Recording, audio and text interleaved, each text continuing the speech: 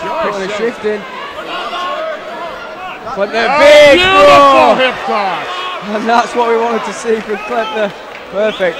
Nice cross-side control position now. Bachorz just holding on to the head. We've seen this early tonight, doesn't do much when the guys got side control. Clempna can take his time from there, work, ground and pound. He might take that far arm or an arm lock.